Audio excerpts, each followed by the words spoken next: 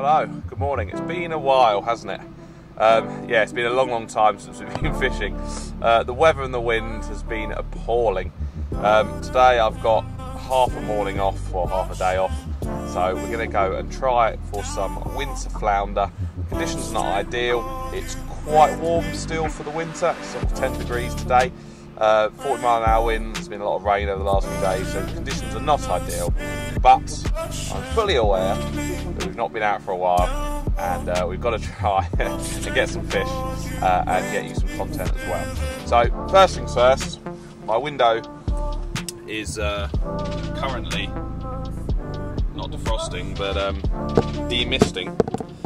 We've got a cup of coffee which I need to pour, and then we're going to go down to Angler's Den tackle shop and grab some lugworm. So let's go to the shop and grab our lug.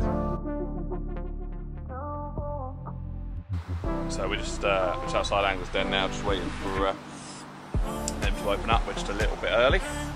So yeah, targets today are flounders. I'll talk through the tackle and the rigs and the baits a bit later on, but it's literally going to be a little lugworm, little hooks, really simple rigs. But what I'm really hoping is the rain stays away so that we can carry on using this lovely camera and actually get some nice footage, opposed to using the GoPro, which isn't that nice out sort of in the open, so to speak. It's alright when you're action shooting and you're boat fishing, but yeah, not so good when you're in the wide open. So Angler's Den, just waiting for some lugworm.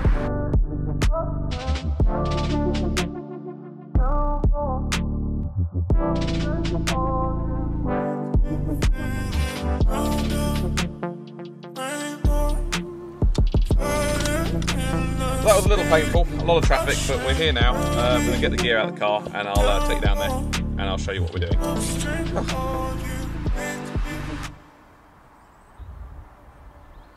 Right, so we're at the Adur now. Some of you will know where we're fishing, some of you won't. If you do know, great. If you don't, it's the River Adur. Any part of it will produce flounders, even quite far up into more fresh water. But today we're sort of in the middle where we've got a little bit of the flow and a little bit of the fresh water as well. I'm just going to talk you through the rigs really quickly. They're super simple. As you know with me, we don't complicate things on this channel. We keep things extremely simple. So rigs wise, all we've got is they're just little 2-hook paternosters. Just with, I think on these ones we've used little Ultra XT10s, and they're just slightly offset, you'll see there. Let's try and get that to focus in. I don't think it's going to want to. There we go. So there's the hooks there, tiny small little 10s, just with barbs. They're slightly offset as well. And all we'll do is we'll bait that with a bit of ragworm and a little bit of lugworm. So we've got 2 hooks like that. We're going to have the weight down here, and to put the weight on we've just got a small, I believe that's a 4-ounce little grapnel there I'll put in there. We put the loop through the top of the weight, we pop it over the top of the weight like that, and we just pull it tight so it sits along there. And then all we do is we clip the other end, which has got a little loop there, up onto the top and cast that out. Really simple. One's got a couple of yellow beads on it, one's got nothing, and we'll see what works best. Right, let's get these baited up with a bit of rag and lug and cast them out. So baiting up, what we're going to do, we've got frozen lug here, and it's still a little bit frozen. We're just going to take about a third off, so we don't need a big piece. So that's just a third there. We'll feed that onto the hook, like so. Pop it up, just so it's on the shank. So we've got a little bit of lugworm sitting off the hook, just like that, and then we're going to tip it off with a little bit of ragworm. So we've got some rag there. I'm just going to break that ragworm in half. I'm just going to tip off the end, because a ragworm is very wiggly, and hopefully it'll enable a flounder to come along, or even a little bass. There we go. So that is baiting up done with a little bit of lug and a little bit of rag. We'll get the other hook done and we'll cast it out into the middle.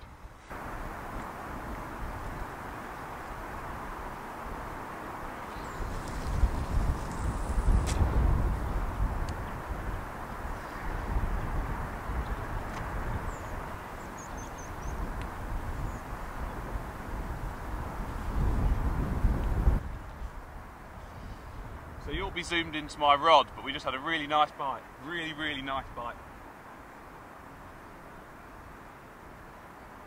I wouldn't have said that was a basslet either, it was a bit more of a solid thump. I've only had a rod out there for 5 minutes, so good sign.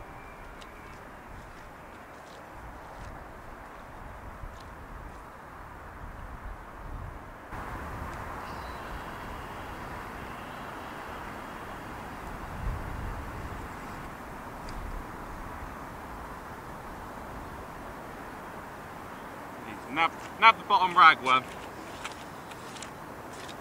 So, a little bit about flounder fishing then. Normally you want a clear, cold winter's day. I quite like fishing the neap tides here because the flow is less, so you need less weight holding the bottom, there's less debris flowing through the water, so a smaller tide I find is just a little bit more fishable. Flounders are very aggressive, so if there's a little bit of a flash, a little bit of a bead in the water, they quite like that.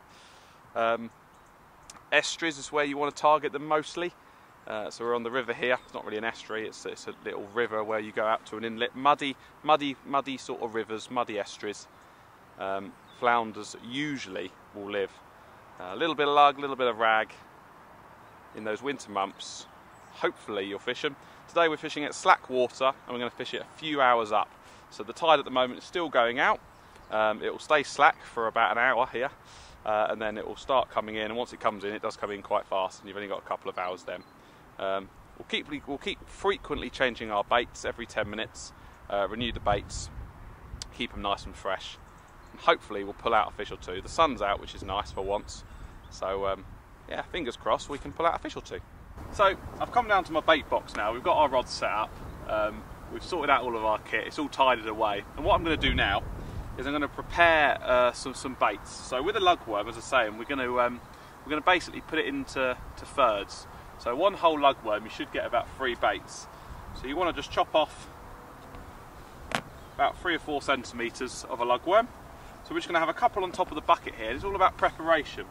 So that what we can do is hopefully we can make the opportunities run better when the fish turn up.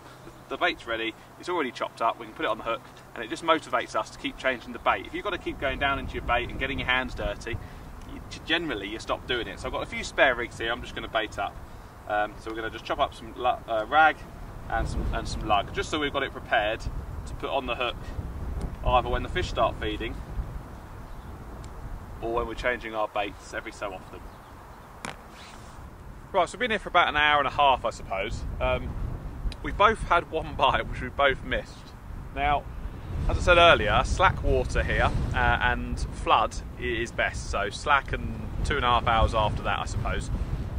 So, and it's still pushing out. It's going to be a little bit of wind against tide actually, because the wind is going this way, and the tide soon should be coming this way. So it's going to slow it down a bit. Hopefully slow the flow down a bit to give us a little bit longer fishing. Well, that's the idea anyway. As I said, we both had one bite, so hopefully we can convert 1 or 2 of them chances soon. But it's winter fishing, 1 or 2 bites is sometimes what all you can expect. And I'm far from a flounder expert, so I've got to do what I can do to try and catch something. I'm hopeful. I think one of us will get one anyway. Well, as you can see, it's raining now, so we've had to put the nice camera away in the dry bag, and you're back to a GoPro, so you probably will notice the difference in quality. We are struggling here for bites. It's not easy. We have only had 2 so far, as I said a minute ago. Tide's still yet to change though, so the best part of the tide is still to come. Well guys, I'm really sorry that we didn't get this on camera. We're having a real chinwag. It's been disgusting wind and rain for hours. We've finally got a really nice flounder. That's a decent sized one as well. Right, well apologies we didn't film this one. We were just having a chat. It was pouring down with rain, as you would have seen a minute ago in that clip. And I'm just refilming this little bit, just to show you, because I didn't know if there'd be water on the lens. But we've got a cracking flounder here, guys. He's probably about 34 centimetres, something like that. Absolute beautiful flounder. They got a real knobbly, sort of rough centre of flounder, so it's soft here, but if you rub along that middle line there, it's really rough. Sometimes people mistake flounders for plaice, because they have actually got sort of dark orange spots, but on plaice they're a lot brighter. And I'd say plaice won't have a rough middle, but absolutely stunning. They're beautiful white underneath as well. So you'll see a lot of mud there, but they're absolutely white as snow below. He's not happy. There we go. We'll get a nice photo and get that one back to the river. But worth the perseverance of the rain, the wind, the cold. Worth the drive down here, because we've come for target species, and just as I said, with slack water, a couple of hours on the flood is usually the best time to target them. So there we go, we've got both rods are back out now. So yeah, great stuff. Right, we've got another bite, really good bite on this black rod here. Just over the other side talking, and I've just seen this one absolutely rock it. Let's have a little look. I'm gonna strike into him because he's had a few goes. Oh, I might have missed that one. Yeah, bait's gone, but that's 2 good bites in the space of a few minutes. So get some more ragworm on. Hopefully they'll come on the feed. Get in. Well, how a mood can change when you're fishing. Yeah, it was horrible wind, horrible rain, and the rain had gone on for much longer than forecast. And yeah, the blue skies are back out again. It's been very on and off, but it's a nice bit of sun now. And yeah, that lovely flounder. Really pleased with that. And we had a cracking bite a minute ago as well. So hopefully the next half an hour to an hour will hopefully produce, you know, a few more fish. Yeah, the tide's coming in quite quickly now, so you never know, might all of a sudden switch on.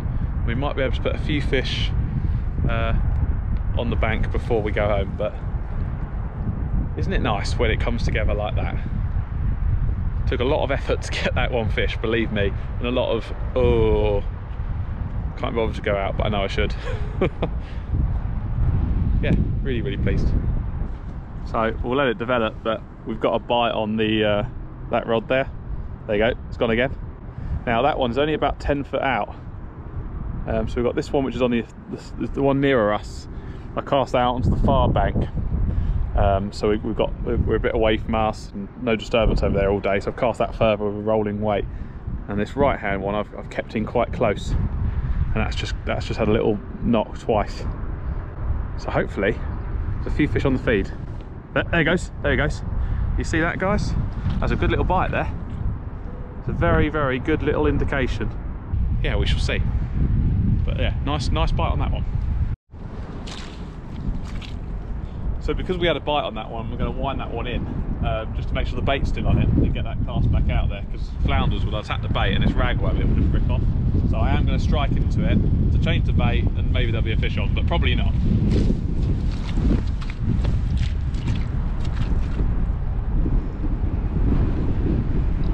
One tip I can give you is always strike into the fish like it's a fish, just in case there is one on.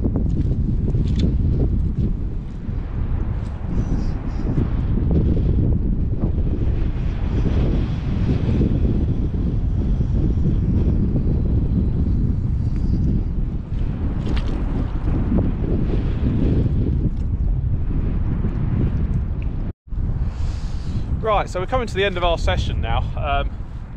Here really, once it starts to flood, first 2 hours about when you want to, you know, really start working hard, and after that, for some reason, the fishing quietens down. Someone knows why, let me know, but for some reason as it starts flooding the first few hours. We had a little nibble on this one, so I'm going to wind this one in, pack this one away slowly, give that one another 10 minutes, and then we're going to head home. So let's strike into this one and see if we've got a miraculous lucky fish. I doubt it. Oh, yep, fish on guys, fish on.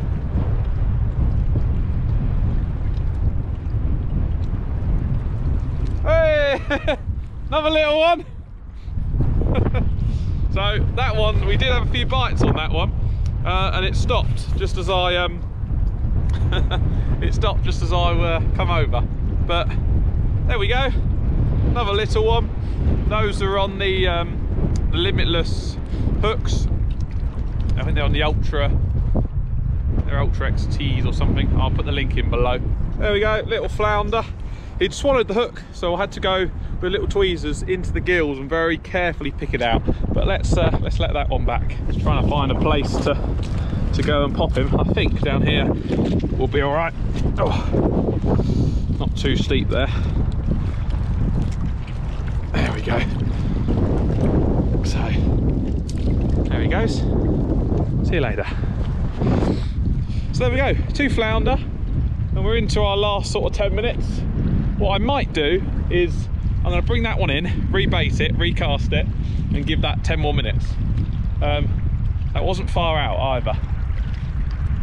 But yeah, target species, so can't moan.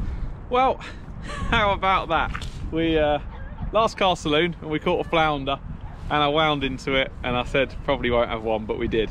We did have a bite, and I ran over and it stopped.